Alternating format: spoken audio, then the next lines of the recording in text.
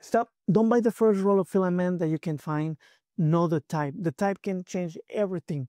So let's talk about it. The PLA is a filament that is a strong.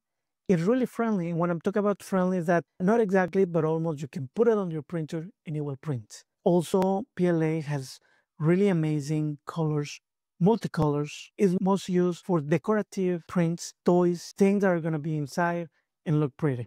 And I'm telling you this because even if people use this PLA for cosplay, if you leave it inside a car, inside your garage, or under the sun, depending on where you are in the world, these places can get really hot and it won't melt the piece, but it will deform it. You will damage your print. Also, with the UV light from the sun, over time it can crack. The next filament, PG, is an amazing filament because it's kind of between the friendly filaments and the one that are not that friendly. So really strong, is more heat resistant and UV resistant than PLA.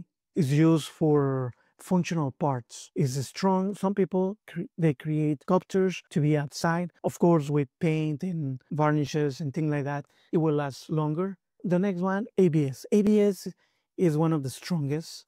This one is well known to be more like the same material than the Lego bricks are made of. And if you have ever stepped on a Lego brick, sorry about that because it really hurts.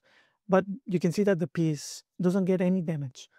So this is really strong, really high temperature resistance, high UV resistance. So the downside of this material is that it's really toxic. With the PLA and the PETG, you can have your printer in front of you, you can still print.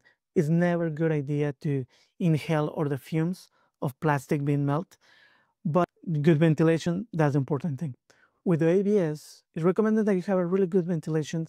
There are a lot of printers that are open that you can still print, but I recommend if you have one with an enclosure, it will be the best. Take care of yourself because this material is toxic. The next one is a really fun one. It's called TPU, and it's fun only because if you need something to bend, this is a perfect material. The only downside is also, just like the ABS, it's not that friendly to print, and you gotta kind of play around with the settings to be able to print, and it could be sometimes a nightmare. But if you're able to print, it's amazing. You can do phone cases. Some people have even done shoes. This only part of the list of material. They always come up with more. There are some filament that mimic wood or marble or other materials. There are some that are really strong, some that are really made actually to melt in water. Hopefully in the future I can try one of those materials. We're just coming up with more. So before you print, think what you're gonna do with that piece or where that piece is gonna go, and then choose the right material. So subscribe if you want more tips. Enjoy and happy printing.